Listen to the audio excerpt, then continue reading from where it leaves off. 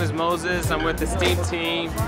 We are part of the National College Resources Foundation. We're a program that encourages students to pursue science, technology, engineering, arts, agriculture, aviation, and aerospace, and mathematics. So it's like STEAM, or STEM, with STEAM with an A. And we are in the pipeline of producing 4 core curriculums that we do have with circuitry, solar cells, 3D printing, and coding.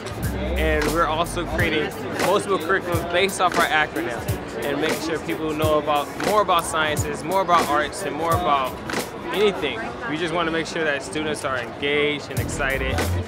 So we're showing the students the 3D printer, how it works, and how the parts of the 3D printer are actually made inside of the 3D printer. We're showing them the different designs that they can have and how they can do these in the leisure of their home. We're also promoting National College Resource Foundation as a whole. We're telling everyone about the movement, about our sports combines, the Black College Expo, Latino College Expo, and what we do as a company. So my name is Ulises Briseño, and I'm here with the STEAM team. We basically right now we're trying to kids how to code. We're having them do this little scratch-cat program, kind of just showing them the basics of logic and the language. Super fun. My name is Lara, and I had a great time at the STEAM program.